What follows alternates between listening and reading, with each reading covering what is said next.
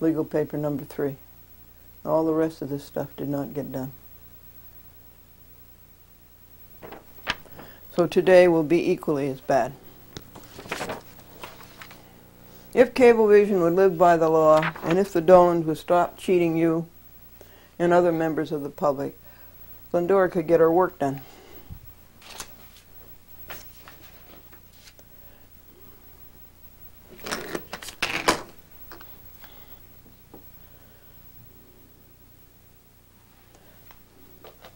This is the Texaco Task Force. Background. Roberts versus Texaco was a lawsuit brought against Texaco. They were caught discriminating against blacks and against women.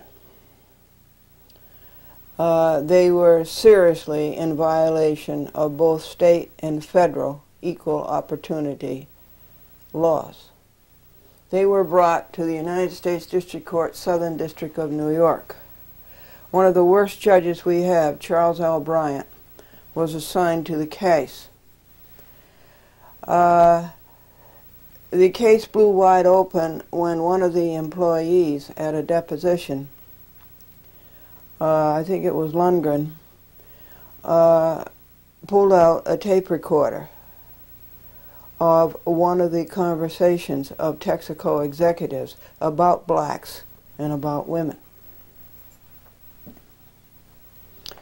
That blew the whole case apart immediately. It was an explosion. The New York Times tried to cover Bryant's adjudication, but the New York Times was forbidden by Bryant, a typical Gestapo, an anti-American. Bryant would huddle in the jurors' room and have conferences that were off the record. That's typically Bryant. Bryant was trying to manipulate this case instead of doing his job, which was for you, America, protect America. But that is Bryant's history for many, many, many years. Finally, Bryant had his way, and it was a cop-out, and the case was settled. Part of this settlement was something like $470 million damages that Texaco shareholders had to pay for Peter Bajour's violation of state and U.S. laws. Now, he's still violating state and New York laws. He will not let me, a shareholder, see the books, records, and minutes. He's extremely secretive, Peter Bajour, and fugitive, and he just keeps running away from the truth. And you and I know what's going on. Well, another part of the settlement was that Texaco had to appoint a task force to monitor Texaco's activities and to increase their tolerance of and non-retaliation on and their non-prejudice of blacks and women, comfortably called minorities or uncomfortably called minorities. So this task force is in its 4th year, and this is the 4th task force that I've read to you. And this Franklin picked up at the Texaco headquarters, and you can walk in, anybody can walk in and get a copy of this. That was part of the cop-out settlement. I opposed the settlement, as you know. I opposed it with everything I had. Money and time and labor. It was a cheap settlement. It was an anti-American settlement. The case was truncated. It should have gone before a jury, and a jury should have decided it. And everything in the case should have been revealed to you, the public, because you have a First Amendment right to know.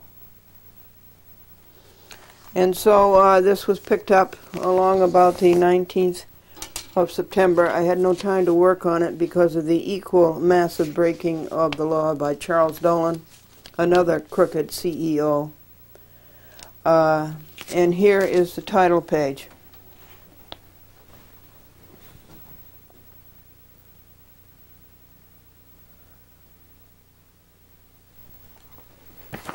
What they say is the United States District Court for the Southern District of New York, and it's in re Texaco Task Force on Equality and Fairness, District docket number M10469. See, not right away. That's a cover-up. They're trying to cover up that it's Roberts versus Texaco. Discrimination against blacks and women. And actually, it should have a case number like 98 Civ blank blank blank Charles L. Bryant. Well, it does have that, but they don't print it here. The third annual report of the Equality and Fairness Task Force for the year ending June 30th, 3000. It's not the third, well, maybe third annual, but it's the fourth report. And here's who the who's on the task force. Honorable Thomas S. Williamson, Jr., Chair. Well, I crossed out Honorable. Honorable John L. Gibbons. I crossed out Honorable. Dr. Jacqueline Johnson, Alan J. Crow. He was fired as a director during the Roberts versus, or soon after, Texaco. Professor Marie J. Matsuda, Louis G. Nogales, Dr. James M. Rosser, submitted July the 31st, 2000. I think it's supposed to be submitted on August the 31st each year. And I say this case never should have been settled. The settlement was a cop-out. And this task force is a meaningless trade-off. The case should have gone full course to a jury. Bryant cheated, as always. Signed, Glendora. Now, here's what they deal with. This is how they try to order. No prejudice, no retaliation, fairness. Those things cannot be ordered. Okay? If they could be ordered, human being Bryant, Charles L. Bryant, should have been ordered to stop his retaliation and his prejudice, and to be fair, and to be objective. Table of contents. Introduction, the task force's methodology, executive summary, diversity learning experience, measure and reward diversity, job posting, affirmative action plans, mentoring, performance management process, job competency development. Well, at that, Peter I. Bajor fails. Succession planning, employee development, minimizing fear of retaliation. This cannot be ordered by a court. Bryant never controlled his. Bryant is one of the most retaliatory persons I've ever met. And he does this in a black robe. Minimizing fear of retaliation, ombuds program, employment selection and performance management. I'm glad they call it ombuds. To say ombuds person, you can't say ombudsman anymore, so you have to say ombuds person. So good that they shorten it to ombuds. Employment selection and performance management, detailed assignment and conclusions. Diversity learning experience, measure and reward diversity. Job posting, affirmative action plans, mentoring process, performance management process. They just repeat all those for detailed assessment and conclusions. Now, I have marked this up slightly. They think they're getting away with it. Nobody notices. But we have watchdogs. This is my log. I had to make up the backlog for September, so I worked 5 minutes a day for each day from September to October to today. It's all up to date. And introduction. Pursuant to paragraph 24 of the stipulation and settlement agreement, called the settlement agreement, quote unquote, signed by the parties in Roberts versus Texaco, 94 Civ 2015. Remember the number, 94 Civ 2015. This is 6 years later. The Equality and Fairness Task Force, short name Task Force, submits to the court and to plaintiff's counsel its third annual report for the period ending June 30th, 2000. Glendora wants to know the names of the plaintiff's counsel. The settlement agreement, Glendora says, is a hoax.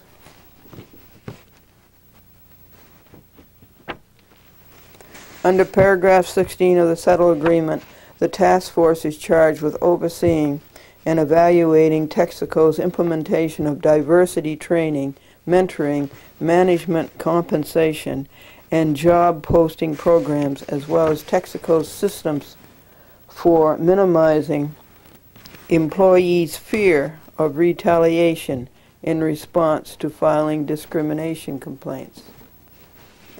You can order retaliation out of Peter I. Bajor. Bajor is a robber. This is impractical, Glendora says. It's pie in the sky. The task force is also responsible for evaluating, revising, and/or replacing Texaco's affirmative action plans, performance management program, and the company's succession planning and job competencies models, paragraph 17 of the settlement agreement. These were the things that didn't work, and this is why the lawsuit was brought, Roberts versus Texaco.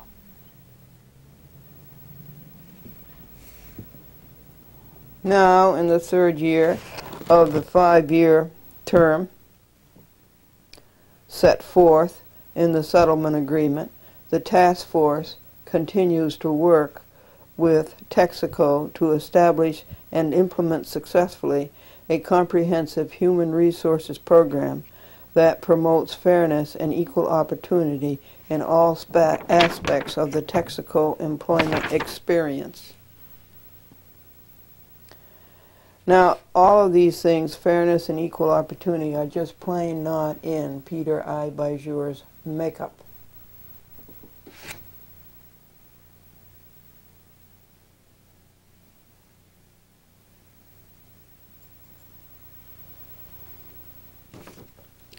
The task force reports that Texaco's performance during the past year is again generally quite favorable. Although we note challenges that Texaco continues to face in fulfilling the various mandates set forth in the settlement agreement. Does this quite tell you where the task force stands? Is there any collusion here? Glendora says the settlement was against the public interest. You're the public, against your interests, as are all of Charles L. Bryant's cop-outs. Texaco has maintained its commitment to pursuing ambitious equal opportunity and diversity goals, despite a severe downturn in the oil industry business conditions due to depressed oil prices. Now that's an out-and-out lie. It's almost $2 a gallon, and they're giving as an excuse depressed oil prices. It's a lie that persisted into late 1999. The facts that Texaco has not compromised its commitment, and I say ho ho, ha ha, he he.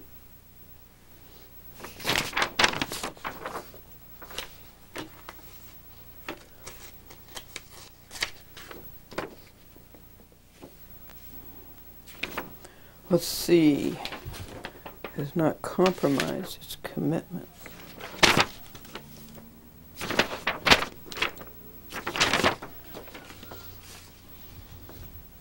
I guess we'll have to pick this up later.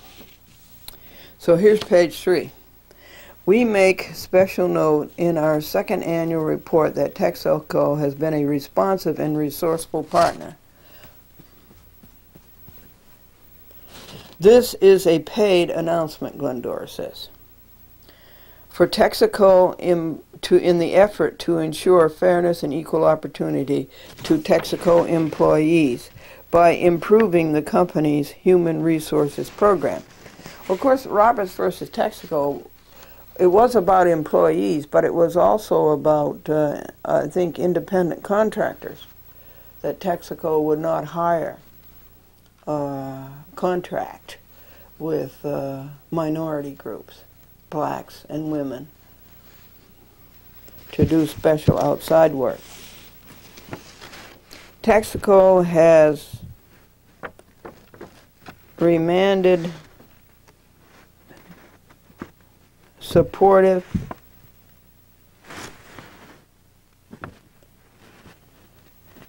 has been something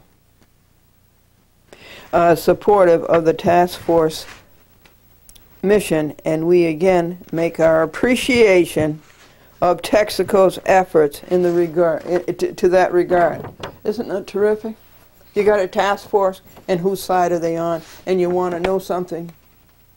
That one of the people on this task force was given the job, a big job in the law department of Texaco, taken off of the task force. So that was showing you whose hand he was kissing, right? Glendora says, we all knew this would not work. Regardez Bajour's behavior at the annual meeting, April 17, 2000. You saw how Bajour behaved? Nobody could have been more autocratic. Nobody could have been more un-American. Nobody could have been more undemocratic than Peter I. Bajour at the annual meeting when Glendora cornered him. Glendora wants to attend the next task force meeting. Give her the time, the date, and the location. Now let's watch that. Watch what happens on that request. Executive summary. Texaco remains dedicated to creating a workplace that operates on the fundamental principle of respect for the individual. Oh yeah, Bajour really shows that, doesn't he? Where employees are treated fairly without regard to race, religion, color, national origin, age, sex, or sexual orientation, disability, veteran status, or position within the company. Ha, ha, ha. Dictator Bajour would not let directors answer Glendora's question at the annual meeting. Censorship. Through the values espoused by its leadership and its efforts to improve its employment practices, the company continues to communicate effectively the message that it will not tolerate discrimination, harassment, or retaliation in its workplace. What did Bajour do at the annual meeting? He tolerated dictatorship. He tolerated Gestapoism. He tolerated censorship. And that equality and fairness for all employees are central to the mission as a highly competitive business enterprise. And Charles L. Bryant, the guy who ordered this, quote unquote, does all of these things. He discriminates, he harasses, and he retaliates. What kind of a place do they think America is? And whom do they think they're kidding? They know whom they're kidding, themselves. They aren't kidding us, are they, folks? Glendora wants a second opinion. Who is monitoring the task force? I want somebody to monitor the task force. Now that's the end of page 3. Now page 4 is printed upside down. So Glendora says, stand on your head. Do you know why judges stand on their heads, folks? so they can turn things over in their minds.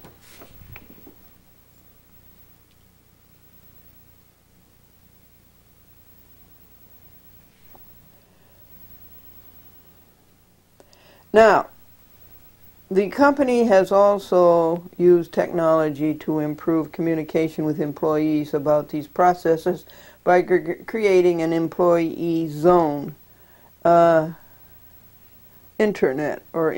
they say, website dedicated to giving employees information and instruction about Texaco's human resources practices and politics. I want to know why we don't have any affidavits from people at Texaco saying, gee, this is really working. Gee, this has really helped. Gee, this got rid of discrimination. This got rid of prejudice. Yeah, gee, this is really good. I don't see any affidavits from employees. Do you folks? Those deteriorating business conditions continued into most of the first half of this reporting period as well. And Texaco is getting about $2 a gallon for oil. Big lie.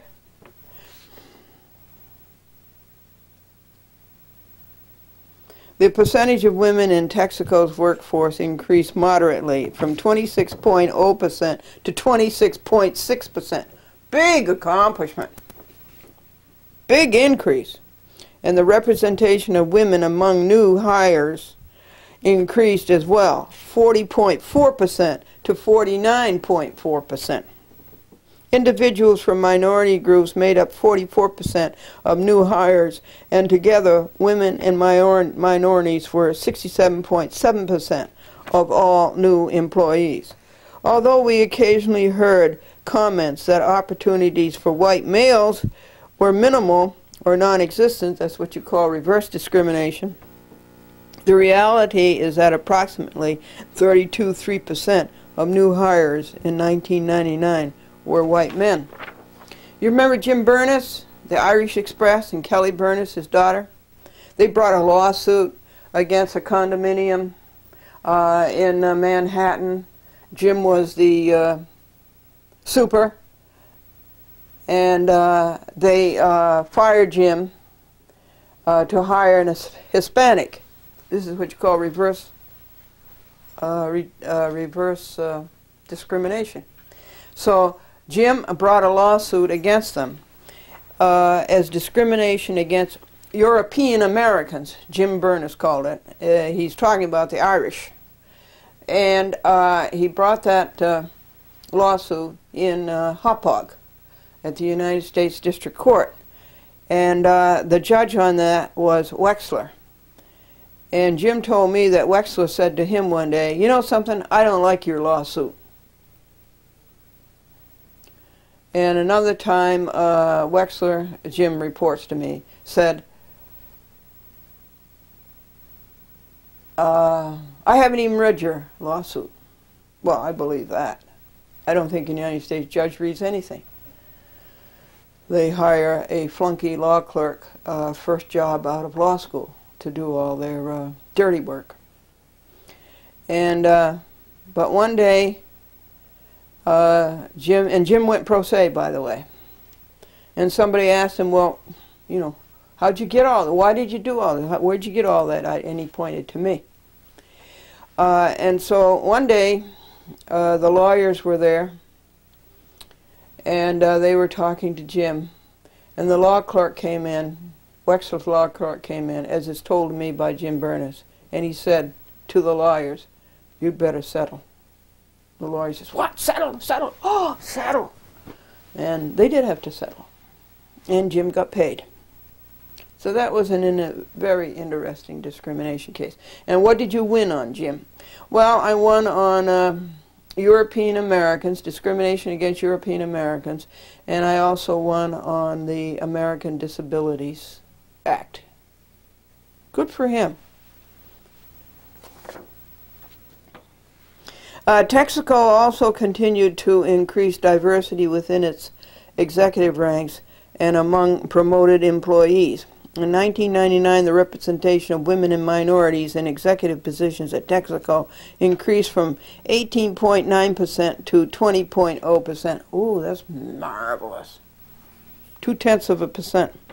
Women as a group increased from 10.4% to 10.5%. Ooh, 0.1% of the executive employee population, and minorities grew from 9.4% to 10.5%. These percentages indicate that Texaco is making progress in improving. Kiss my hand, task force.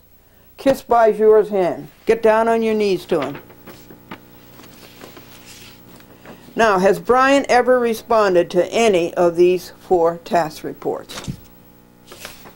Not to my knowledge. So that's the first 4 pages. I've done up to 10. We'll take a break and we'll do something else. And so far I've spent 3 hours on it at $4.50.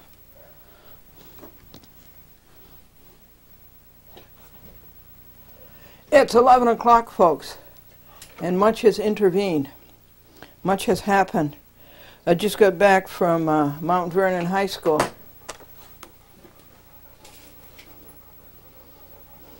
There's a security guard on the driveway. All of the doors are locked. There's only one set of doors that's open, and it's 1.5 miles from the TV studio where you want to go. And I am very saddened by this. I've spoken to you about it before. This is not a republic. This is a police state. These children are growing up in a police state. They don't know anything but a police state. They don't know what a republic is. They don't know what a democracy is. It's a police state.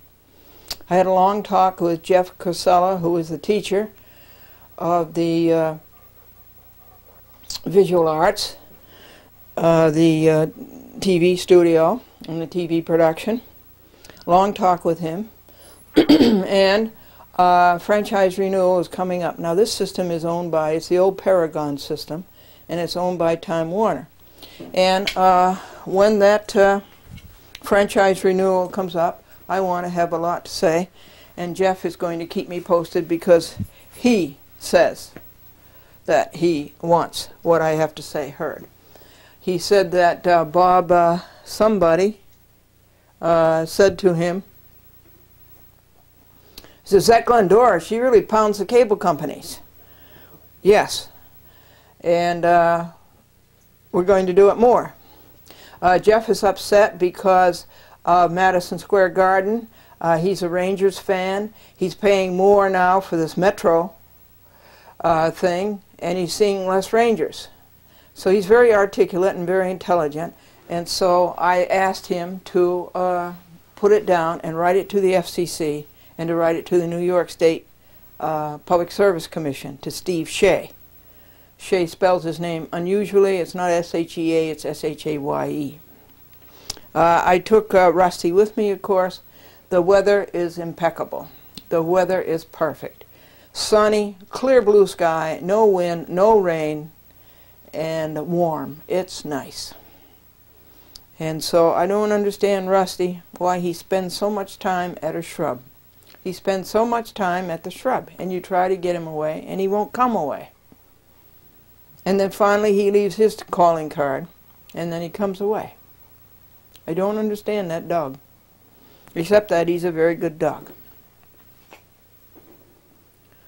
The 13 morning, actually it's about 16 morning chores got done, all except the in-mail, because there are 5 legal papers left over from the last backlog of 17 legal papers that have to be done first before you even look at the in-mail. Okay, so I am reading to you the Texaco Task Force, and we are up to page 5. And he's talking about, they are talking about women and minorities at upper levels of the company. But white men continue to be disproportionately represented in the executive ranks of the company. Bajour is a misogynist. So is Bryant. Bryant is the one who let him get by with his trash. Women and minorities received 66.7% of the total number of promotions awarded in 1999, with women receiving 57.6% and minorities, including minority women. See, they like black women because that's a double token. 2 for 1. Receiving 28.8%.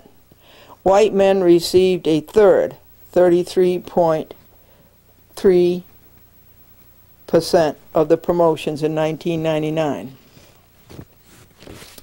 Now, Texaco acknowledges that despite successes and progress gained thus far in initiatives to improve the human resources programs, continued commitment throughout the company is required to transform the initiatives into practice that survived the life of the task force, survived the death of the task force. In particular, educating all employees about the initiatives and deepening their understanding of the value of equal opportunity and diversity to the company's business goals and competitive capabilities are areas that will require sustained effort and attention if Texaco's vision of equal opportunity in its workplace is to prevail. What are they saying?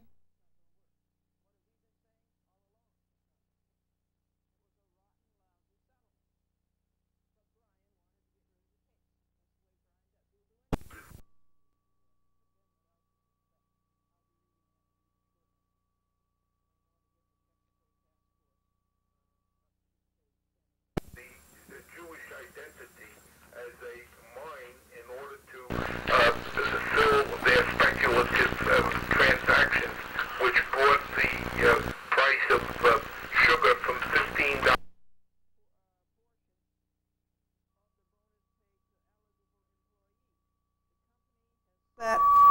An even more exacting standard for 2000 by targeting 28% representation.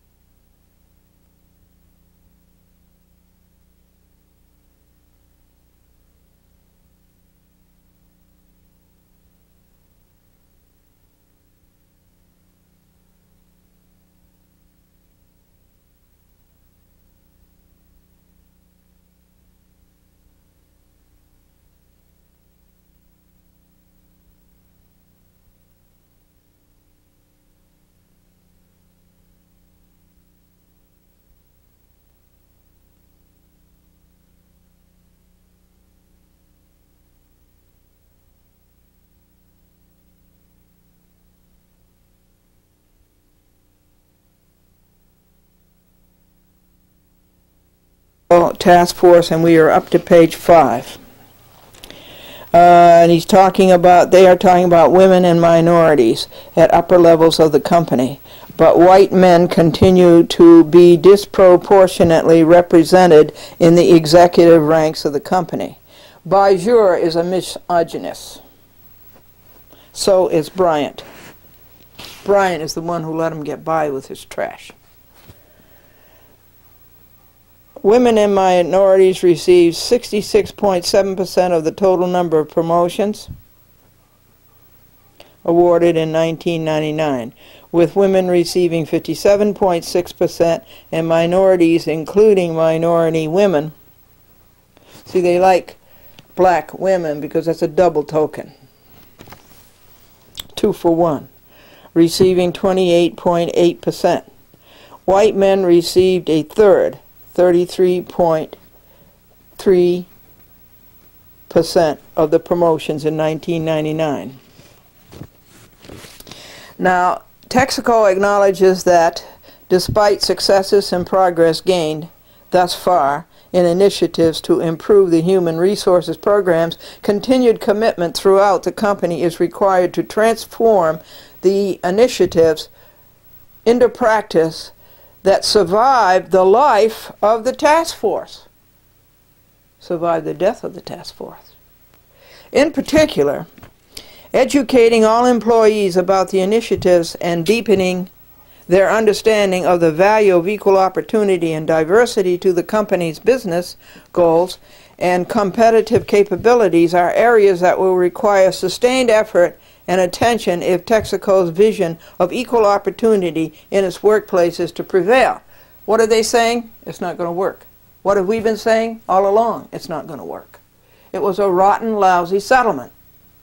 But Brian wanted to get rid of the case. That's the way Brian does. He'll do anything to get rid of a case. He will lie. He will steal to get rid of a case. He'll do anything to get rid of a case.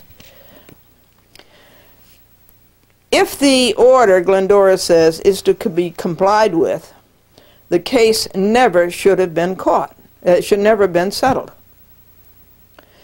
The task force, writes the task force, will continue to assess Texaco's responses to these challenges as well as monitoring the ongoing effectiveness and impact of Texaco's human resources programs. With a chairman like Peter I. Bajor, you're not going to have fairness and equality. He is a dictator. Now, this paper came to us with a clamp. The task force should have a should know enough that a legal paper has to be bound. A clamp is not sufficient. A clamp is in a court file is anathema. What happens when the pages get unclamped and fall on the floor? Nobody's going to put them back together. So the task force certainly should know enough to bind a legal paper. Diversity learning experience, paragraph 16A of the settlement. Bajor needs this. Bryant needs this. Texaco continues to administer diversity and sensitivity training to new U.S.-based employees through the mandatory Diversity Learning Experience program. That's part of the settlement. But Bryant needs to learn that, and Bajor needs to learn that. And Glendora wants to see a tape of this. How do they teach people diversity learning experience? I want to see a videotape of it.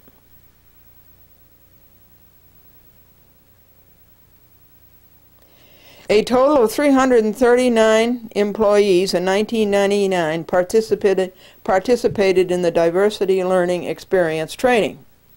An additional 328 employees had yet to participate, including 184 newly hired employees.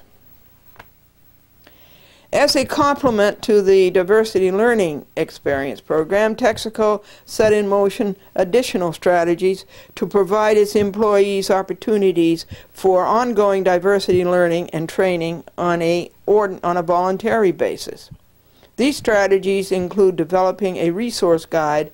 Well, I want to see the resource guide, don't you?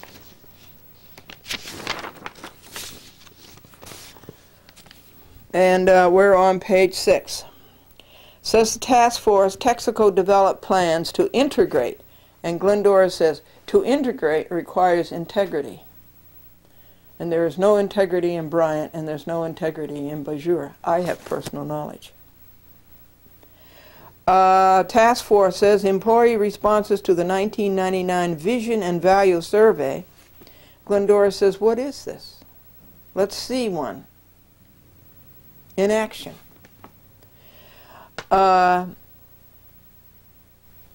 However, the task force again notes a concern expressed in our last report, despite evidence suggesting that Texaco has become more productive as it has become more diverse. Backlash, quote unquote, comments that generally paint women and minorities as undeserving beneficiaries of diversity effects were frequently asserted by a vocal minority of employees. Glendora says, big oil. Big oil. To an unfortunate degree, we found that though these backlash sentiments are often fueled, you see that's an oil term, fueled, by inaccurate or incomplete information about the company's equal opportunity and affirmative action programs, OPEC. In addition, the task force received reports that some employees, including notably supervisors, view the diversity activities of the company and of employees as at odds with the company's business goals instead of being instrumental to employee development and to commercial success. What I say about this, if they had been fair and honest, and if they had been moral and ethical in the first place, there never would have been a Roberts versus Texaco. There never would have been this lousy settlement. And there never would have been this opprobrious task force where you try to order by a court people to be not prejudiced, not retaliatory. While the task force appreciates that affecting change in employee attitudes is difficult, and I say down at the bottom of page 6, who monitors the task force? Do you think I trust them? Do you trust them? No. What about you? Okay, when I've started writing legal paper number 1 for the day, out of 5, including the in-mail, which I'm not going to look at until I get these 5 done. And this one is the New York City Parking Violations Bureau, which is running a civil recall in the Bronx, taking people's cars, saying that people didn't pay their parking summonses when they never even notified the people that they had parking summonses. That whole mess is in the United States District Court in Arkansas. Excuse me, misspoke, in Alabama. And I am writing an atrocious paper put out by a lawyer who works for the city of New York. But then what else would you expect? I'll be reading that to you shortly. And I want to get the Texaco Task Force up to page 10 if I can. The New York City Parking Violations Bureau legal paper has been written.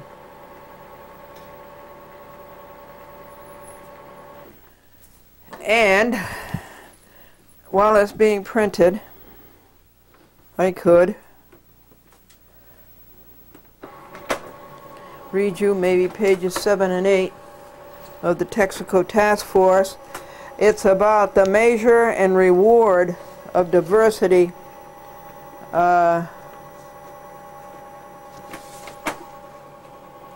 25% representation of women and minorities among officials and managers.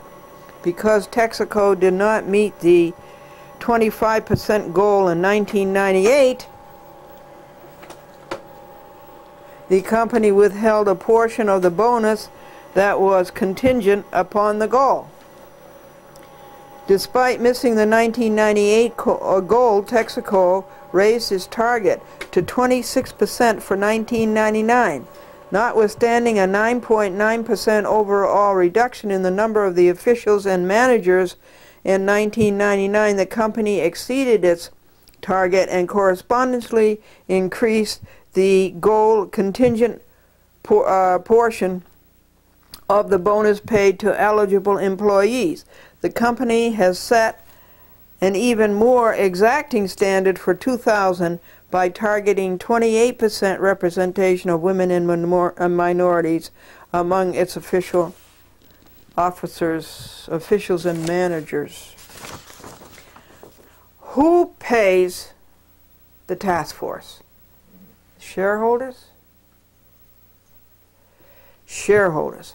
How much does this task force get paid? What is this costing the shareholders?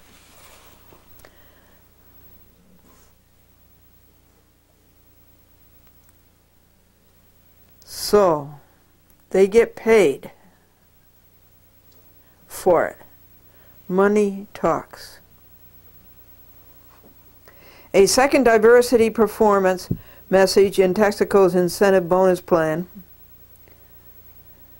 based upon compensation on the level of favorable responses to vision and value survey. Glendora says, let's see it. Questions concerning Texaco's respect for the individual. We know that Texaco has no respect for the individual as Texaco stands under Peter I. Bajor.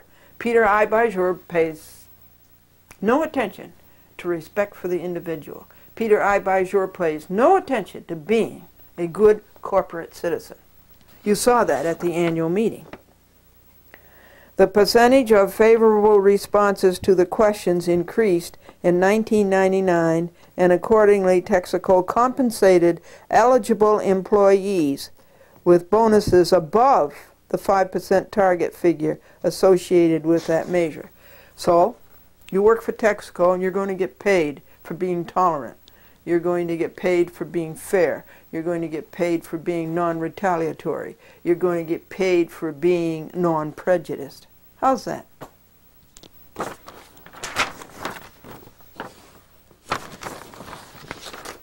I'll read you page 8 just as soon as I turn this printing over.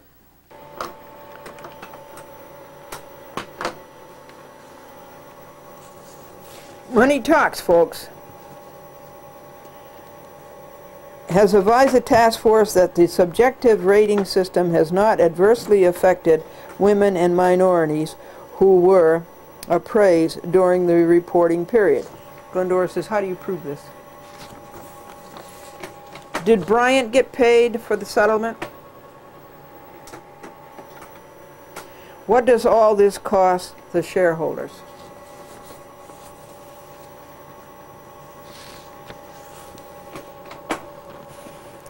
Now the posting, this is job posting, and this is paragraph 16E of the settlement.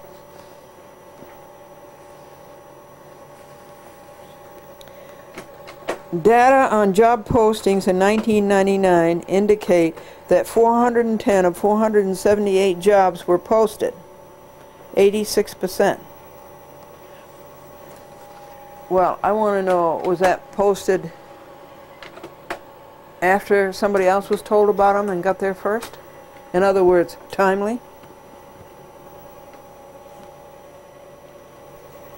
"68 jobs, 14%, were accepted from posting in accordance with the company's established policy for allowing exceptions."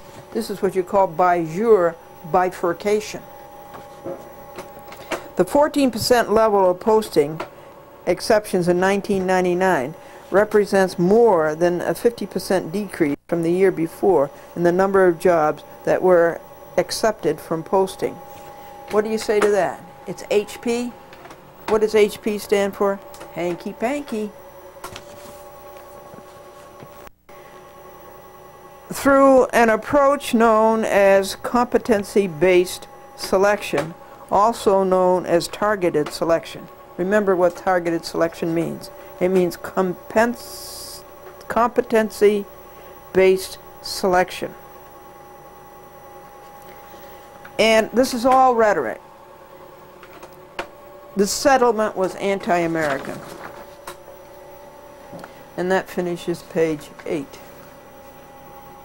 About page 9, they mention that we received numerous comments from employees with diverse backgrounds that targeted selection had significantly enhanced the fairness of the job posting selection. Well, Glendora wants to see that. I want to see that. I want to see affidavits from employees.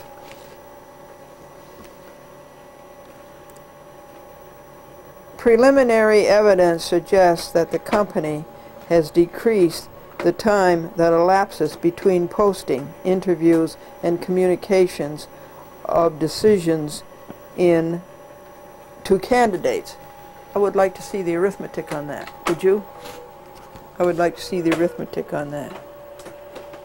And the poor people, they got hurt when they told they didn't make it. That's an awful hurt. That's a terrible hurt. And Glendora says, what does it all add up to? Failure. The settlement does not work. And that's page 9. Page 10 is affirmative action plans. Paragraph 17E of the settlement.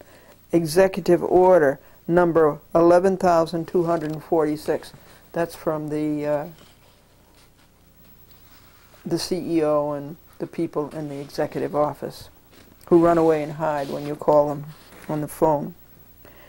From traditionally underrepresented groups, women, blacks, Hispanics. As we reported last year, the company expanded the reach of the people pipeline. People are like oil, okay? They go through a pipeline.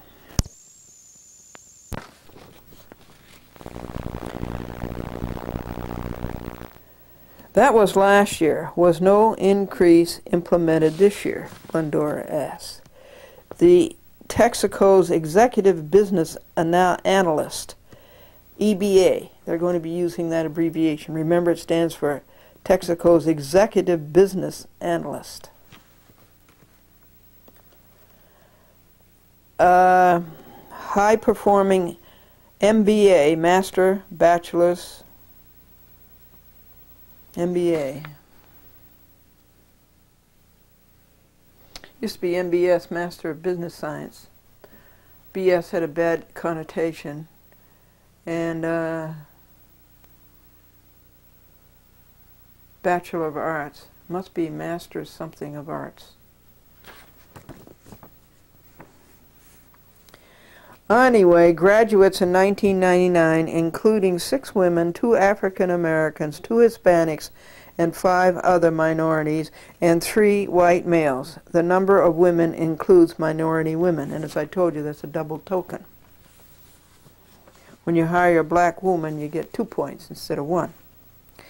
The overall, the steering committee functions as a vehicle, again an oil reference, for integrating business units, college hiring, and recruitment needs with overall corporate. I said, is that what they were wearing, overall? The company also expanded liaison team activities in 1999 to solidify relationships with the Society of Women Engineers.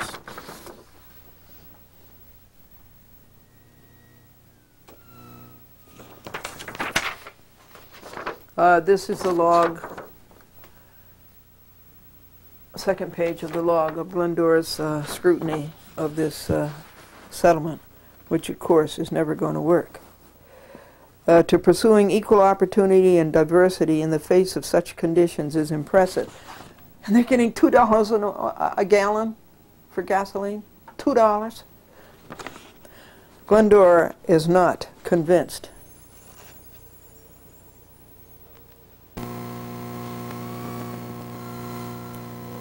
The task force methodology. Following the approach established during our first 2 years, the task force met for 2-day or 1-day periods on a monthly basis, except for August. We continued our, they get a month's vacation. We continued our practice of periodically convening meetings at selected field locations of Texaco. What did the food and the lodging cost the shareholders for this task force to meet?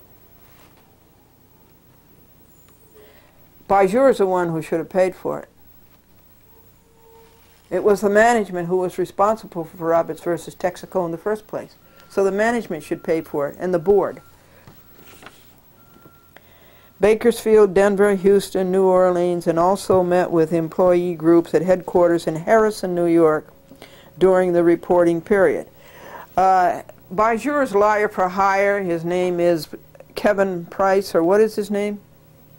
Something Price. Remember the one we spent hours and hours reporting to you on? The guy who was hired to lie for Bajur and to say that it was okay for Bijou to break New York state law and federal law. His name is Price. He didn't even know that Texaco is in Harrison, New York. It is not in White Plains, New York. The postal address is White Plains. Was Bijou there? Did Bijou ever go to one of these meetings? Frank discussions, they say. Well, Glendora wants to hear it on audio tape. Okay, now,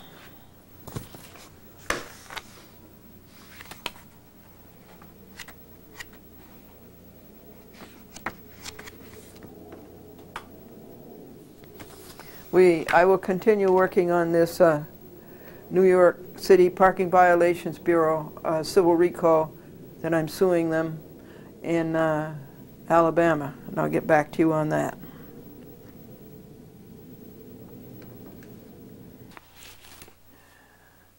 Folks, this is the Beltrano paper. Who is Beltrano? Beltrano is a liar for hire. For the defendants, the City of New York, I'll show you the legal paper. That's the best way to do it. This is Friday the 13th, year 2000. And the court is the United States District Court for the Northern District of Alabama, Southern Division. It's Glendora plaintiff versus the City of New York. It's Mayor Rudolph Giuliani. It's Parking Violations Bureau. It's Sheriff Teresa Mason. Peter Samaco, assistant to Michael Phillips, Deputy Commissioner, Parking Violations Bureau, New York City, and Don Glow Auto Service Towing defendants. This is the case where the City of New York and all these creeps towed away my precious 1980 Lincoln, saying that there were 3 unpaid parking tickets. They had never served me the summonses on these 3 unpaid parking tickets. They wanted $620 or something like that. We went and saw them and talked to them and presented them with the evidence that they had no proper service. They deprived me of my property without due process of law. 5th Amendment and 14th Amendment. I sued them, and all 3 summonses were eventually vacated, all of them. And so I brought this case against them in the United States District Court in Alabama, and this dumb Wade Beltrano, he's a liar for hire for the City of New York. In other words, the City of New York can violate your rights, your Americans' rights, and then they go and hire a liar to cover it up. And that's, you pay taxes in the City of New York. So, this letter is from the so-called law department, City of New York, and here's Beltrano, and there's his signature. And this letter says to Acker, who is the judge on this case in Alabama, that I am writing to notify the court of the City of New York's opposition to plaintiff's motion in the above referenced matter, returnable October 4th, 2000. Needless to say, the city is opposed to litigating this action in the Northern District of Alabama, as it is an improper and inconvenient forum. Please notify me if the court requires the city to submit formal opposition papers. Very truly yours, Wade Beltrano, B-Boy E-L-T-R-A-N-O, Assistant Corporation Counsel. Memorandum by Glendora, re suspicious letter to court from Beltrano. Beltrano breaks a rule. Legal papers must be delivered by the same means to the opponent as to the court. Beltrano should know this. If Glendora has no fax and is served by mail, then the court must be served by mail, not fax. This is crooked number 1. 2. This letter is a public disgrace. Anybody in a corporation counsel office should know how to write a grown-up legal paper. The great city of New York should not stoop to puerile letters. Why are the people in the city of New York the dumbest people in America? They have the densest population. Defendants are in default. They have failed to appear, failed to answer, and failed to defend. The Beltrano simpleton letter smacks of ex parte, of his talking behind Glendora's back to the judge. Glendora wants the affidavit she requested in her Rule 60B motion of 9/17, that the judge write an affidavit that he has not been improperly influenced by Beltrano, and that Beltrano has not talked to the court ex parte. Defendants have not opposed Glendora's Rule 60B motion.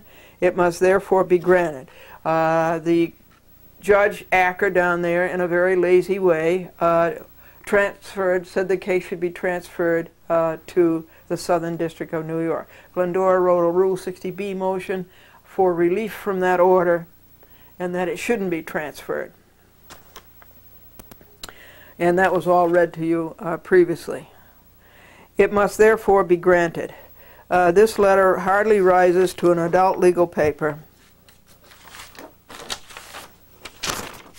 It is hardly, needless to say, quote unquote, a vague and conclusory toss-off hardly defends defendants against a transfer that is in violation of 28 U.S. Code Section 1404.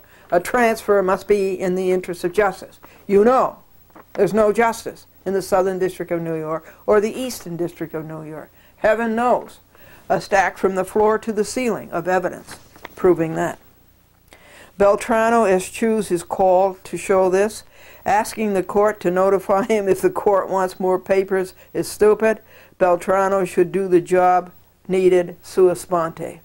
Beltrano does not notify Don Glow, that's the tow company that charged $40 to tow a car 7 miles. Beltrano does not state whom he represents. He names but one defendant. Don Glow has not defended itself. Rule 11, Federal Rules of Civil Procedure, sanctions must be imposed on defendants for not doing what Rule 11 says should be done. Beltrano does not declare he is fully aware of the facts and circumstances. Beltrano does not declare under penalty of perjury. Beltrano really has not certified he has standing. De facto, Beltrano has no answer to Glendora's papers. He has no meritorious defense. Dated White Plains, New York, Friday, the 13th of October, year 2000. Under penalty, the service list is the 6 defendants that I named to you. The Center for Judicial Accountability, you, the all-important Glendora TV audience, the clerk of the court, Fiorella, Michael Phillips, Beltrano. And under penalty of perjury, Glendora declares she has served the within memorandum of 3 sheets upon 6 defendants, Beltrano, together with all others on the service list, super. Service was by United States mail on Friday, the 13th of October, 2000. And I don't have the costs on this. The cost is $6 and something, and about 3 hours work. And the total costs are something like 94 hours. And wait a second, I'll have to go into the other office and get the dollars. $535 is what this violation of Americans' rights by the city of New York has cost this citizen. A reminder to you, the Funeral Planning Association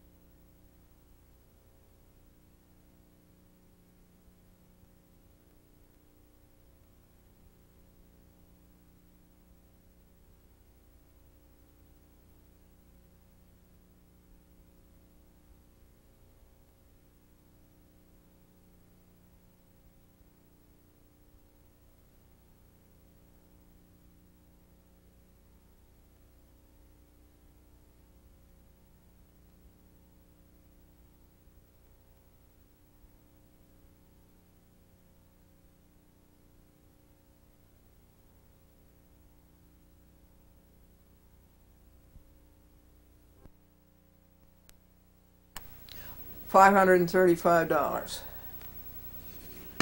is what this violation of Americans' rights by the city of New York has cost this citizen. A reminder to you, the Funeral Planning Association, you want to be sure that you call ahead and get all of the information on how much you want to pay for a funeral. If you don't, the bill can go as high as $1,800. If you do, you'll have what you want, and it can be as low as $200 to $500. So if you have a funeral planning association in your county, that's good. Go to them. We have one in Westchester. Let me show you their letterhead.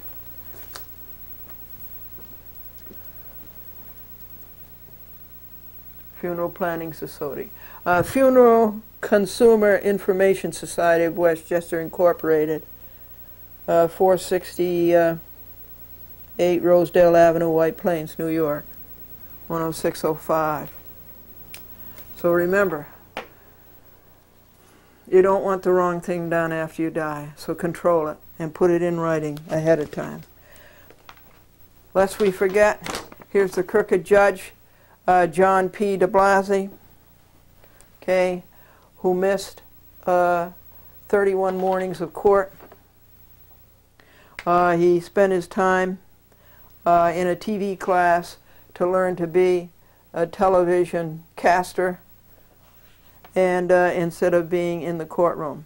And he gets paid, they get paid more than the federal judges now, you know, the county judges. They get paid over $130,000 a year. Okay, and that's your taxpayer money, and this is how this guy cheated. What's his name? John P. de Blasi. We've given you, from the floor to the ceiling, enough evidence against him to show you what he is like, and he should be out of there. Have you heard this week's jokes? You don't have to worry about the judge losing his temper. He can find it if he needs it. And the judge isn't as well off as you think. The telephone in his Lincoln is a party line. And one athlete says important is being invited to the White House, the Oval Office. And another athlete says, no, no, no, important is you're in the Oval Office, the telephone rings, and the president puts the caller on hold. And the third athlete says, no, no, no. Important is you're in the Oval Office, the telephone rings, the president answers, and then he says, he hands you the receiver and says, it's for you. That's important. And the judge is temperamental. He's 50% temper and 50% mental. And on the judge's bench there are 3 trays. One says in, one says out, and one says oops. I have taken Rusty for 4 walks today. Again, the weather is precious. It's warm, it's sunny, it's a clear blue sky, there's no wind and there's no rain. It is perfect.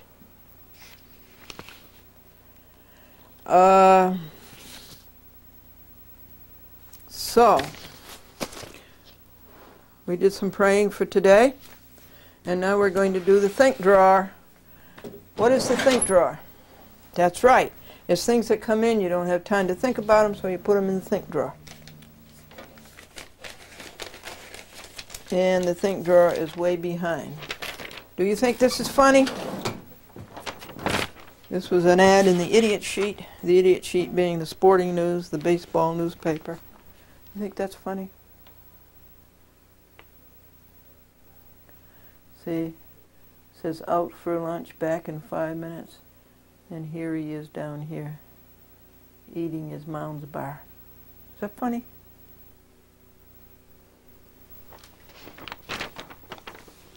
Okie dokie. And let's see what else there is.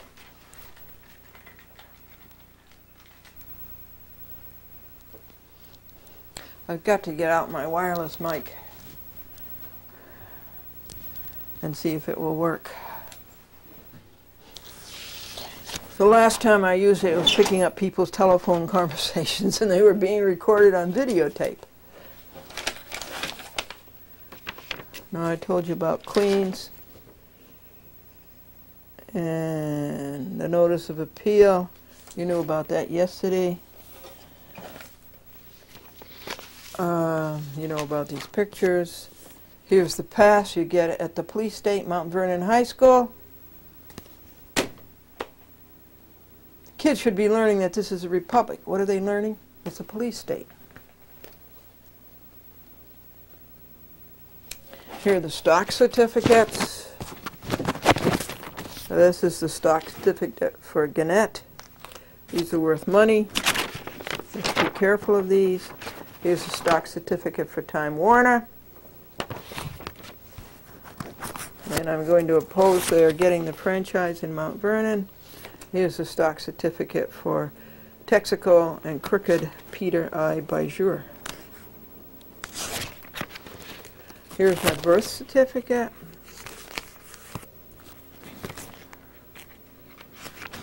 Where was I born? Presque Isle. Do you know where Presque Isle is? It's in the state of Maine. Do you know where? Aroostook County. Here is Franklin's Army discharge over 5 years from D-Day to Victory in Europe Day. Here is Glendora's diploma from high school, Classical High School, Springfield, Massachusetts. And here's the birth certificate, state of Maine, Glendora, Vestra, Folsom.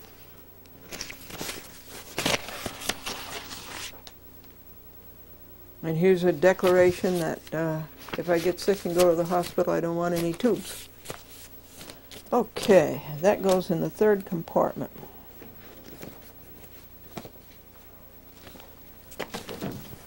What else is in here to show you? The little bear. He's so cute. Little tiny baby bear. And that I showed you. And the cat's cradle. Pet assistants. Have to send them some money. And this bad Verizon. We're going to go pay the bills in cash because they keep losing checks. In fact, we're through with Verizon, I hope, very soon. I got to get after MCI to get that hookup. And the Who to Sue file. I believe I've got to start these refiles, the Who to Sue, the new Who to Sue people, and then I have to start the refiles. I have to start them. I have to get them going. I was hoping to get the work caught up. I was hoping to have some free time. And then I was hoping to wash the 1980 Lincoln and wash the 1993 Lincoln in a clean house. And then I would do the refiles, and then I would do the new Who to Sue. But it's never going to happen. I just have to schedule it. I'll have to schedule it and work on it a half an hour a day.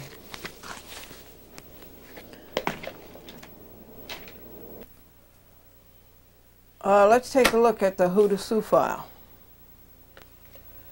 1999.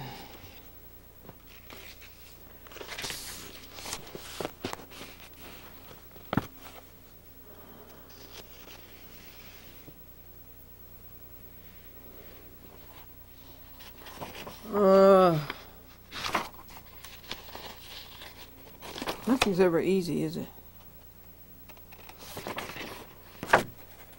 Westchester Supreme Court Library. Westchester County Police saying you can't picket.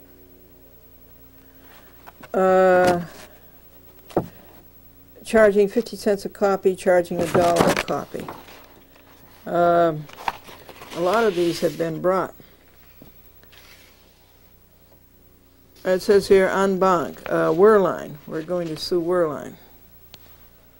He's in Houston, a crooked judge in Houston.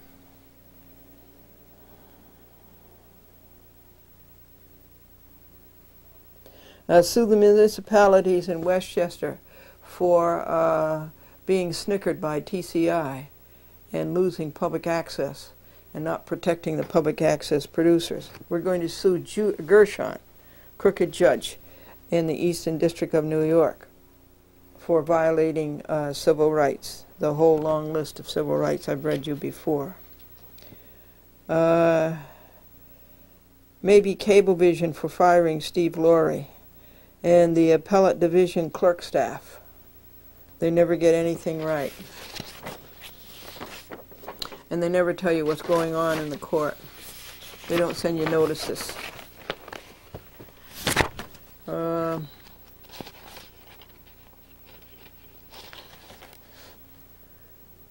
Edward B. Everett, the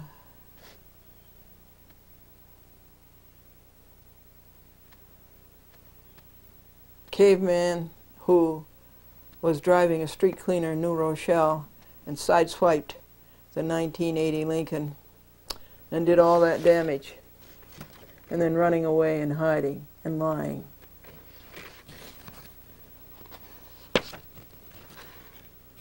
We're going to have to sue the city of New Rochelle over again and those police officers, Sergeant Callaghy and O'Rourke.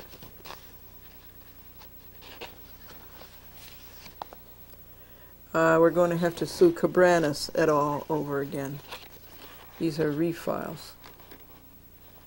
And certainly Calabrese, no caliber Calabrese, and Pinkerton Security and Suite.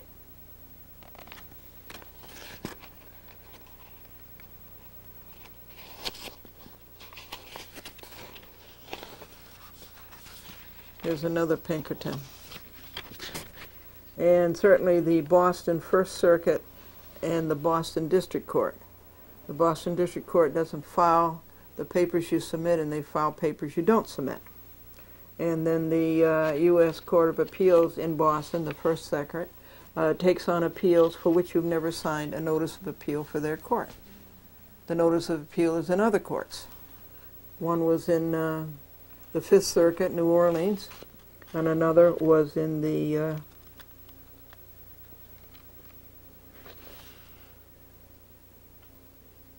Third Circuit, Philadelphia.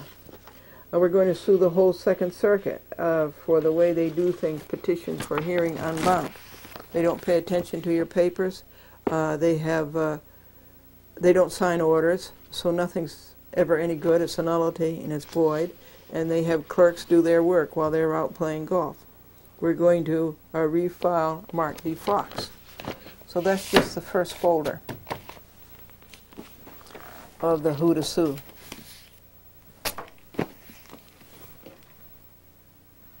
National Wildlife Federation, we have to send money to them. Here's a Time Warner dividend check for 4 cents. And in the wake of the trials, the Piros decide to sell their home.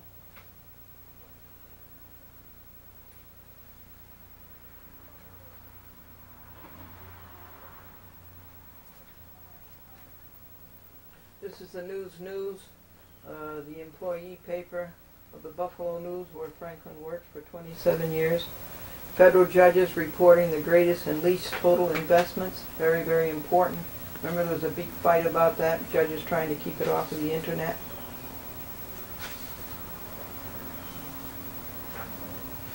Here was a great year, the year 1999.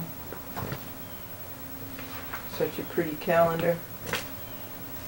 Schumer hasn't amounted to anything as yet. And here he's on the Senate Judicial Committee. And he doesn't get rid of the bad judges. And he said he would. And I fasted until 4 p.m. for 30 days. Today is the 6th, and it's 2 p.m.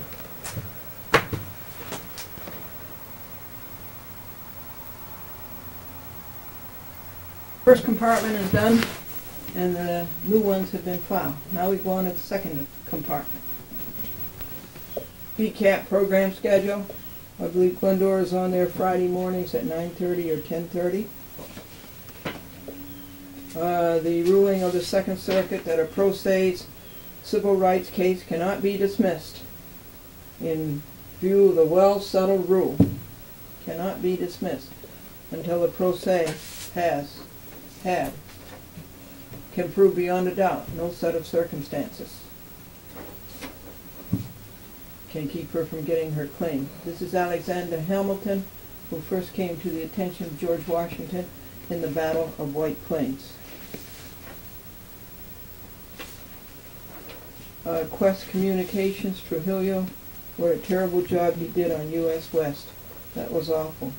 Two cable companies agreed to pay $345,000 in rebates and refunds.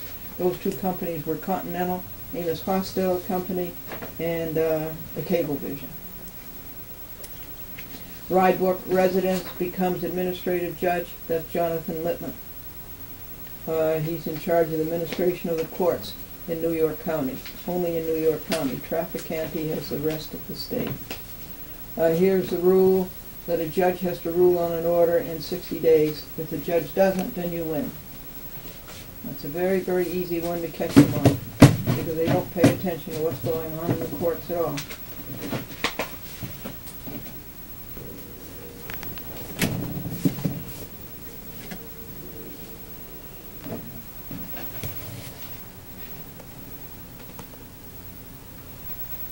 Manhattan Neighborhood Network, that's public access in Manhattan, entirely apart from Time Warner. Producer grants. Here are various laws that the cases have to be reported so that you can read them. Here's the money that Glendora and Franklin have made and spent since 1937. The biggest item was airtime. $547,767.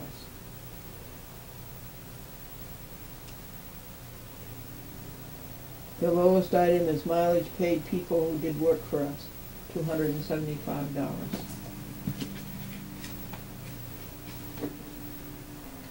This is the Greek alphabet that Patrick Galino gave me. He had to learn it during hazing. And Szechuan Empire, a Chinese restaurant in New Rochelle, has a vegetarian menu. I think that's wonderful. Here's a request for judicial intervention in the Crooked Appellate Division, 2nd Department. Here are some civil rights.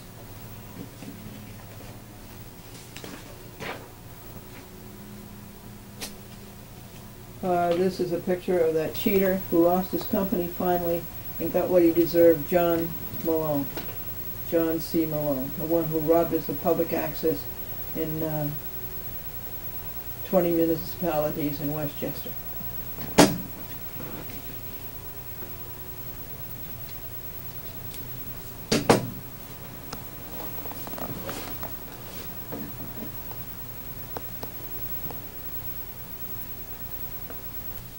Association of Public Access Producers.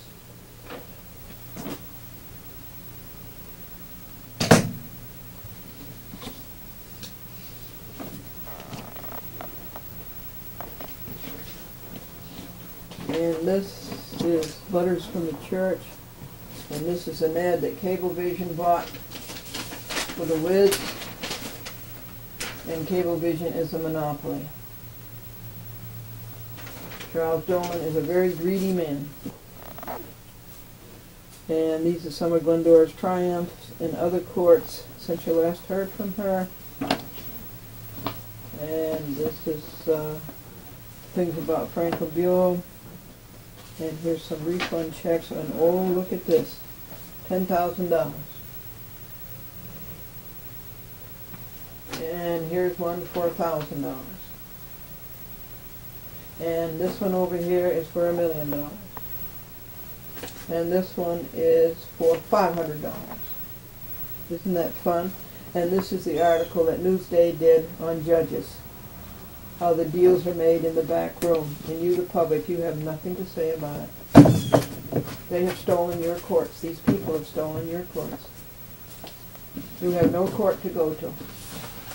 These crooked judges, these crooked lawyers, these crooked politicians have stolen your courts.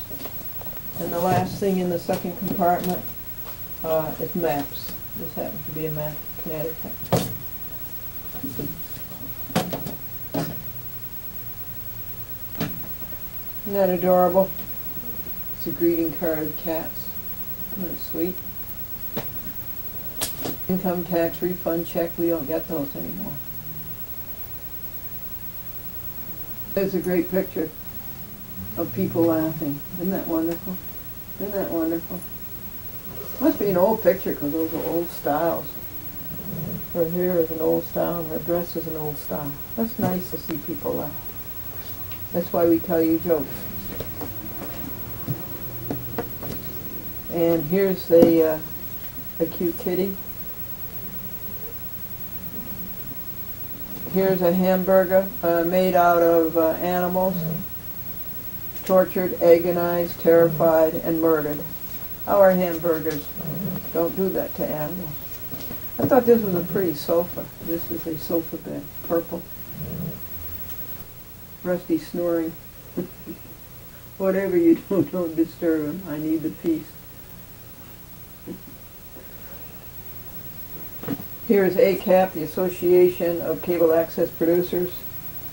Here is the law to recuse whenever a party to any proceeding in a district court, United States District Court, makes and files a timely and sufficient affidavit that the judge before whom the matter is pending has a personal bias or prejudice either against him or in favor of any adverse party, such judge shall proceed no further therein, but another judge shall be assigned to hear such proceeding. When somebody gets hurt, either emotionally, spiritually, or physically, what do? What are the 5 things you do? The first thing you do with them is commiserate with them and say, tell a person he or she is right. That's the first thing you do.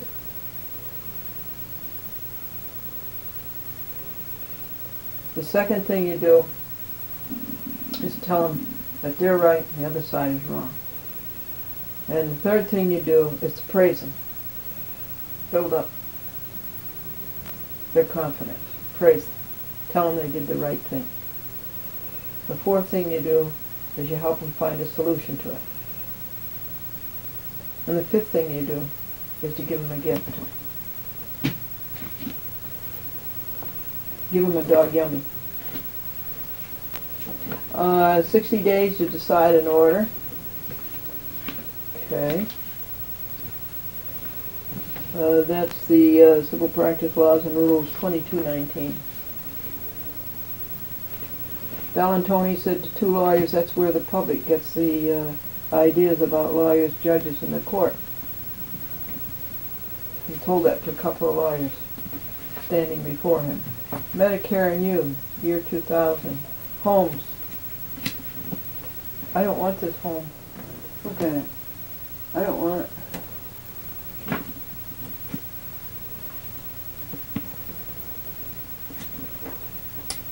Franklin and Glendora's wedding. Nuptials and contract. The Village Voice, the article about public access. This is the last file of the 3rd compartment, so the think drawer is done. Most of this is cablevision pullouts and crookedness by one Robert Rodriguez in the 2nd Circuit on the cablevision. He cheated. I caught him cheating. This is the cablevision derivative action, where all the people were caught cheating on buying cablevision stock on inside information, and they were brought to court by Gladzinski, and the case was settled. And that was before good Judge Stein. So it's 2:29 p.m. Franklin is sitting out on the sun porch and reading the New York Times. I don't know if yesterday or today. That's the end of the think drawer. It was behind for 4 weeks. We've made that up. And now we're going to do legal paper number 2, and that's the mess that Cablevision has made out of not showing Glendora the shareholder list to which he has a statutory right. It's 2:30 p.m. on Friday the 13th. And all good things have happened so far. All good things. It's October the 13th. We still have roses. The fence has been taken down. It's going to be replaced. You see what a beautiful day it is?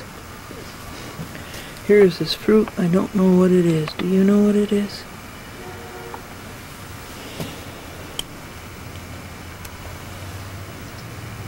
I know what that is. And this is Franklin rotating the tapes. VHS and 3/4 inch. And packing up the box for next Wednesday to prepare for the following Tuesday, which would be October 24th. Patrick for 5 3/4 inch tapes. 3/4 inch tapes are too big and too heavy. I went out onto the porch and I heard some noise on the desk 5. Guess what? A squirrel was up there eating the out of the big pail of nuts or whatever they were, the things I found on the sidewalk. Oh. We don't know what they are. And he was eating out of that, and when I came he took one in his mouth and jumped down on the grass, went up the tree with it. This is where he was, right here. And he came down the tree, so I gave him all of them. I put some on this squirrel's tree down at the bottom.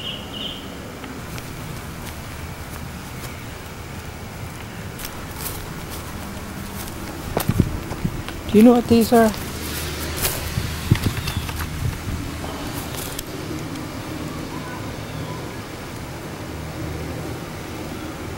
I can't get into them, but the squirrels can. Over.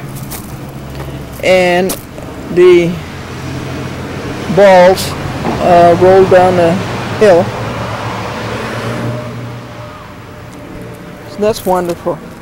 That's wonderful that they find good use for them. Vision shareholder legal paper number 2. Looks funny without the fence. So this is the pumpkin patch, and it's going to be easier for them if we move the car. Because see all the cement. Now they're going to bring in the cinder. This is Sam and Alfredo.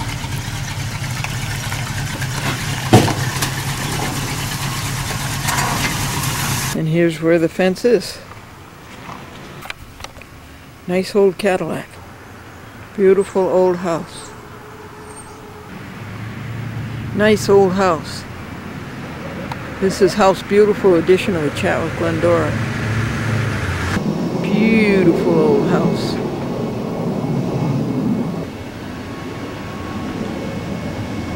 New house. I wouldn't give 2 cents for it.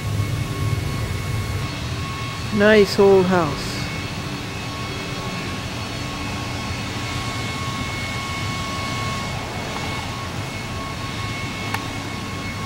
Nice old car. The other side of the nice old house. This is Saturday afternoon at 3:08 p.m. I can eat in 52 minutes.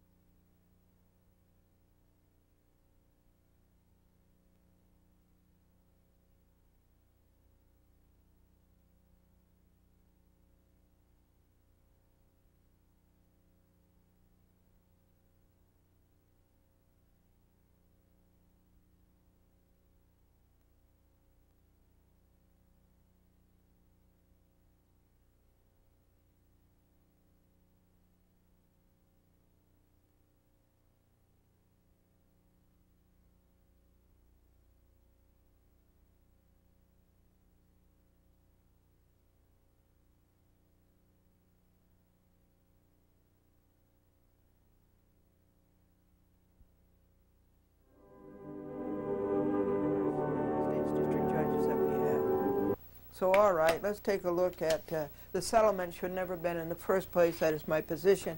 It should have gone full-blown before you, a jury.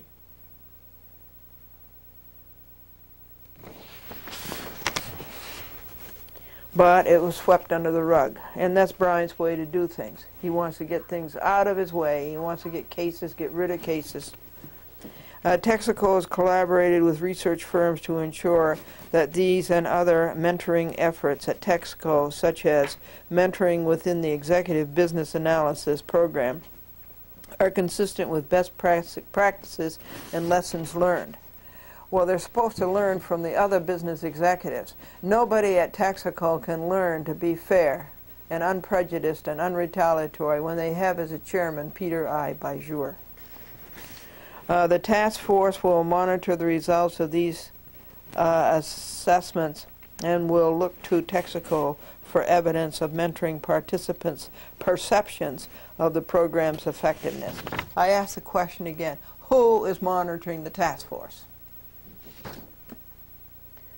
Performance management process. This is paragraph 17A of the stipulation of the settlement. Since completing and piloting the basic design of the performance management process in 1998, Texaco has continued to revive the performance management process effectiveness and has modified the process to strengthen its training, support, and assessment components. The company expanded use of its one-day training course, Coaching for Performance Improvement. Well, Glendora, I want to see that. Okay, I want to attend. All right, I want to see this. I'm tired of listening to it. Which it successfully piloted in Midland in April 1999. The course, which uses videotaping to critique supervisors and managers' coaching skills, is now also in place in Bakersfield. Harrison, okay, that's right here outside of White Plains. I want to see it. I want to see the videotape. As Werner Wolf says,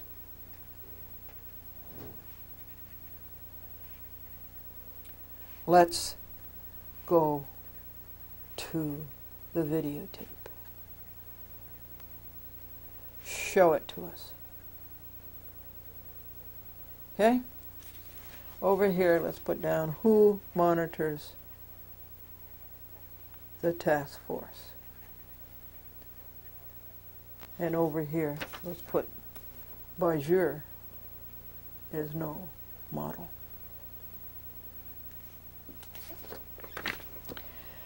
Additional support and education on the performance management process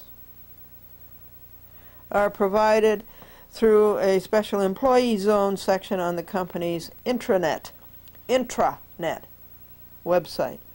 The employee zone contains detailed information, policies, and procedures concerning the PMP, and the website offers online guidance and assistance in writing objectives and completing the performance management process. In addition, the intranet site links the PMP process to a number of other human resources processes at Texaco, including the job competency development process. Okay? Bajor could never pass. Remember the man who came home from work and his wife says, "How did it go, dear?" And the man said, "Work was terrible today. It was terrible." And his wife said, "Why?" And he says, "Because they gave us an aptitude test and I flunked." And his wife said, "Oh, that's terrible." And the man says, "Yeah, it's a good thing I own the company." Okay. In last year's report, we expressed our concern about employee skepticism. I wouldn't doubt it. Me too. Regarding the fairness of the PMP process and the company's motives. Indeed. Indeed. Always suspect Texaco's motives.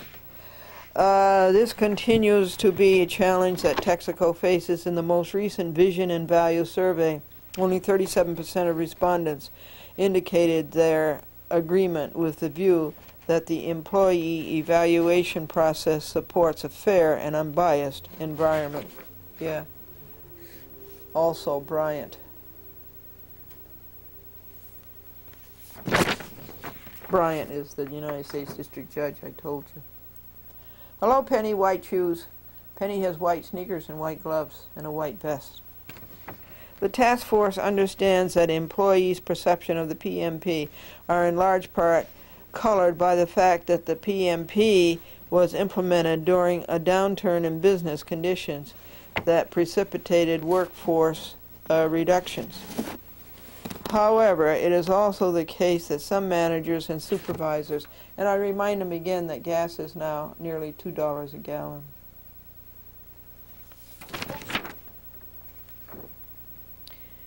A forced bell-shaped curve ranking that limits the number of exceptional and strong ratings. This information refers to the court and this report.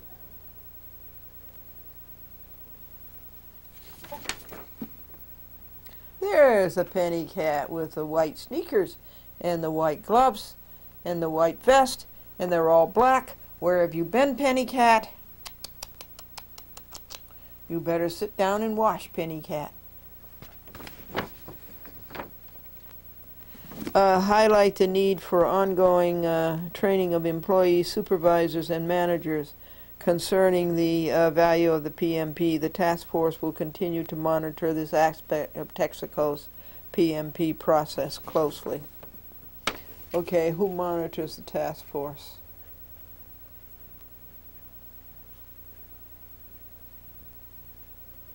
All right. I don't see anything significant here or different or exciting. Let me just finish page 13.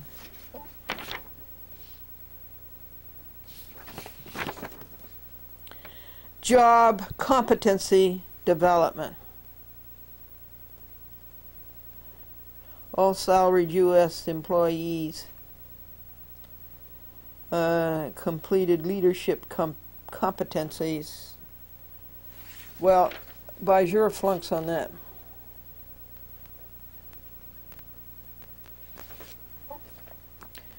Texaco revised the 360-degree feedback process to integrate the newly defined leadership competencies.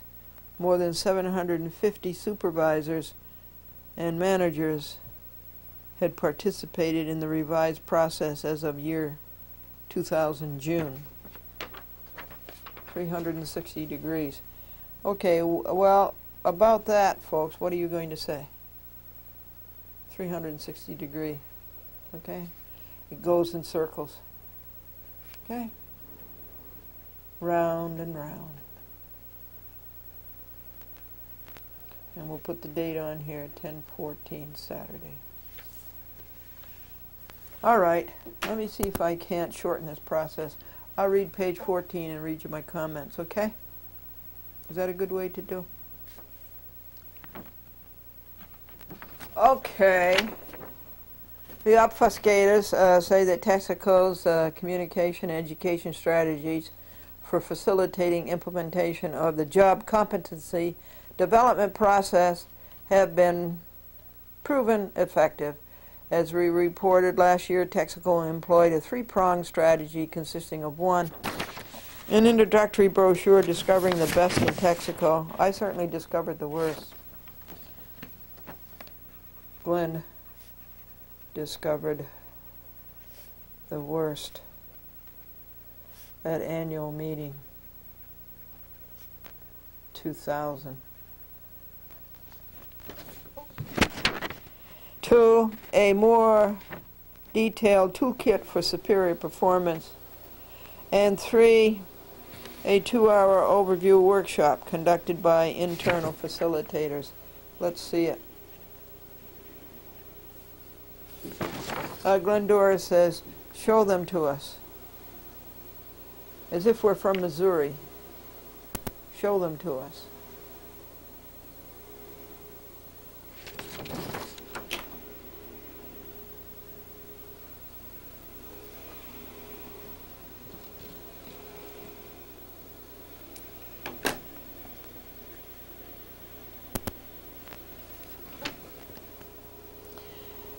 Texaco implemented 2 other initiatives during the past year that are likely to educate employees about job-related competencies and to integrate the job well, integrate requires integrity. There's no integrity in the court, Charles Bryant Court, nor in Texaco. And then down here it says the competency development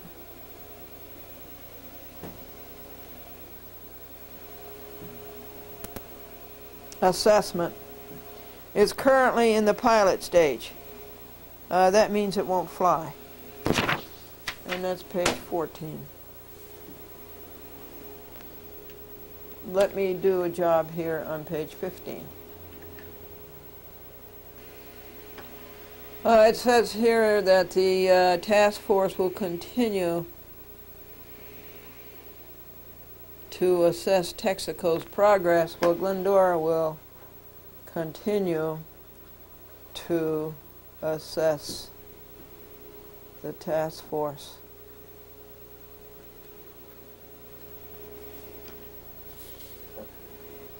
Next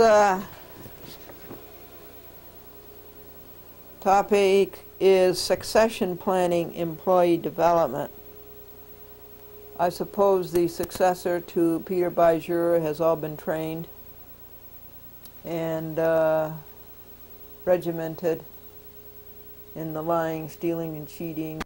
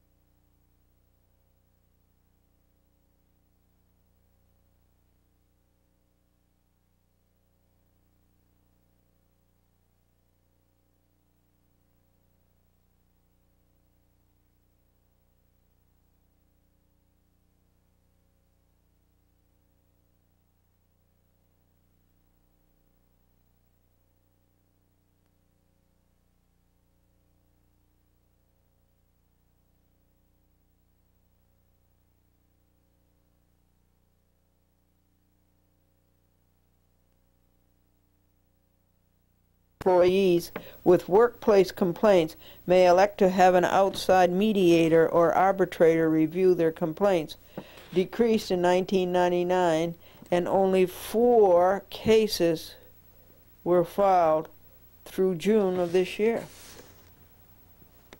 The decrease lends itself to competing interpretations. On the one hand, that's a dumb thing to say, and it's a dumb way to say it. On the one hand, the trend may be interpreted as a promising indicator of fewer complaints among employees. I want to see the employees' complaints. Don't you, folks?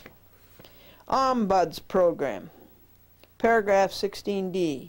153 contacts each month. significantly up from the rate of 89 per month. The ombudsperson was able to resolve 2/3 of the contacts through telephone calls, while 1/3 of the contacts led to face-to-face meetings. Now, Bajur will not come to the telephone, and Bajur will not appear face-to-face. Let's see what we can do to page 18. Employment Selection and Performance Management, paragraph 17E. A decrease of 15.8%, 1,276 employees. They fired 1,276 people, which they euphemistically called experiencing workforce decrease.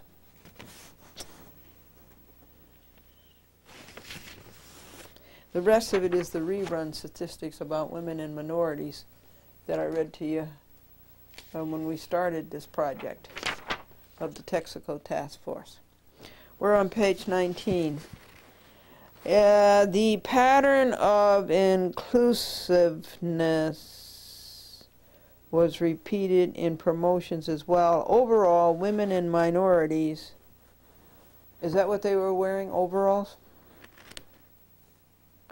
Received 66.7% of total promotions. This is a rerun. They told us this before. Texaco again conducted its annual multiple regression analysis of salaries paid. Regression, going backwards. Approximately 5,600 salaried employees, and concluded that 34 employees were eligible for equitable adjustments to their salaries. Suggests that salary discrimination is not currently a significant problem for any category of employees at Texaco. All right. Now, Texaco has again reported to the task force on its efforts to increase business opportunities for minority-owned and women-owned business enterprises through the Minority and Women Business Development Program. Well, you see, that's what Roberts versus Texaco was all about. It was the outside people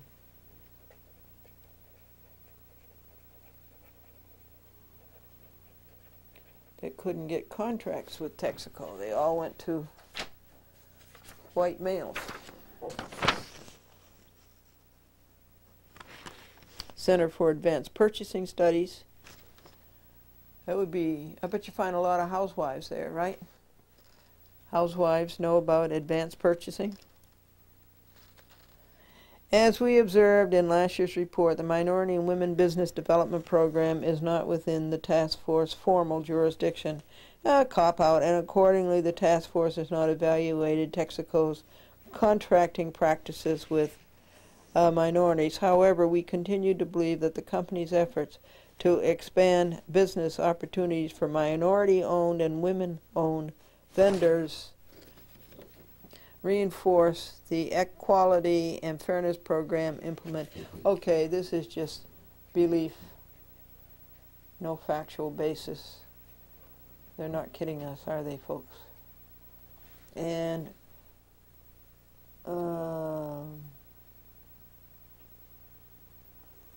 cop-out. No jurisdiction, cop-out. Okay, that's enough for today. Here's the second legal paper of yesterday. This is the shareholders list. And those Dolans, just to show you how dingy and dirty Dolans are, right in broad daylight, they refuse to show a shareholder the shareholders list. They, right there and there, break the law. This is how arrogant and how ignorant the Dolans are. Cablevision. So this file was reviewed, it was paginated, and the new law was read. And there's a lot of things to do on this. I called Hilgartner and asked him to go forward and bring the Dolans to court the way he promised to. And I called William Rand, to see if he wanted to get in on the lawsuit against Texaco. And I should call Dolan at home. I should write to North Hempstead and tell them what they're doing, how they're cheating and lying, and they are not fit to have the North Hempstead franchise. I should find out where else the records are available. They should be available in the Secretary of State's office. They should be available at the transfer agent. I should petition the Secretary of State of the State of New York to annul their certificate of authority to do business in the State of New York because they break New York laws in broad daylight, as I just mentioned. I should also do the same for the Secretary of State of Delaware to rescind their certificate of incorporation. And I want to make a demand to see the voting trust record. So that's what's going on with that, and that took a couple of hours yesterday, and that was legal paper number 2. And here is the law, the New York State Business Corporation law, which says clearly the Dolans have to show Glendora the shareholder record. And yet they, right there, for the 60th time, they violate the law. Again, that's how dirty and dingy the Dolans are. Now the public file. This was reviewed, it was read, and it was paginated yesterday, and that was the 3rd legal paper of yesterday. And already you can see Cablevision trying to cheat and the Public Service Commission catching them at it. And that's in this correspondence. How they gypped you, the subscribers, and they get caught at it. So that's very, Cablevision is going to flunk on the public file, I'm pretty sure of that. So, but let me continue looking at it until I find everything that they have in it and make a list of everything they don't have that they should have in it.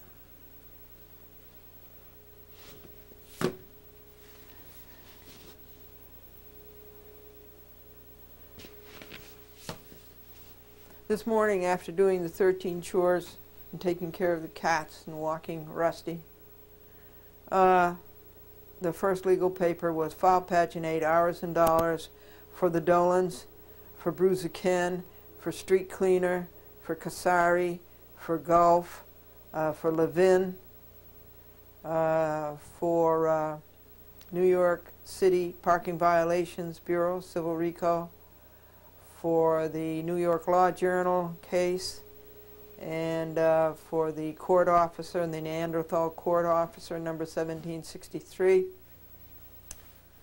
All of those things got done, the morning chores.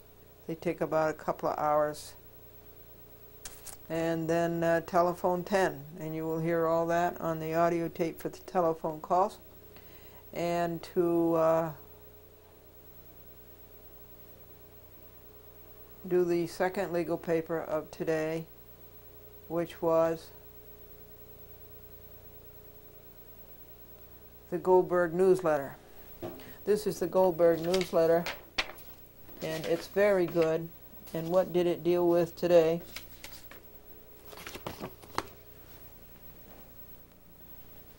It dealt with the Association of Cable Access Producers picnic meeting, public access producer meeting at Cablevision.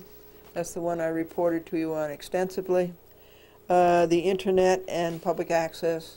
That public access is not going to be replaced by the internet, or the internet is going to do away with public access and to keep on going. And the North Hempstead Town Board meeting to okay the franchise, which they didn't.